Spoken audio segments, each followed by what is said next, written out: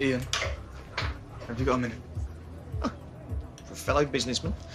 So what's happened with food standards? Were you hoping they'll just go away? They haven't closed me down. Oh. So I was just wondering if you had any jobs going. What, for you? Oh, no, I'm sorry, that'd just be a PR disaster, wouldn't it? I mean, me employing the Wolford poisoner. I thought that you believed. Are you? You were born only without the added protein. Is this why you suggested that I close down? No. I didn't suggest anything. Yeah, but you made this up. This is just typical Taylor, right? Blaming everyone but yourself. You need to learn to take responsibility, sunshine, okay? Although saying that, it's not your fault, is it? Having been brought up in such unsanitary conditions. You what? I mean, Ian is a savage. On the plus side, though, you've learned how to scam every benefit going, haven't you? Slow down. Do you think that this is funny?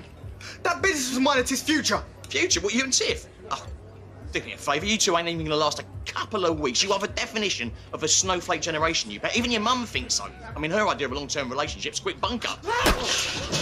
Kneel down, kneel down. Someone call the police. That was an unprovoked attack and you're all my witnesses.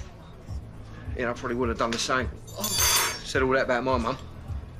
Well, don't just stand there, go and get the first aid box before I bleed out. 14, 800 hours. Someone finally smacked Dean in the mouth.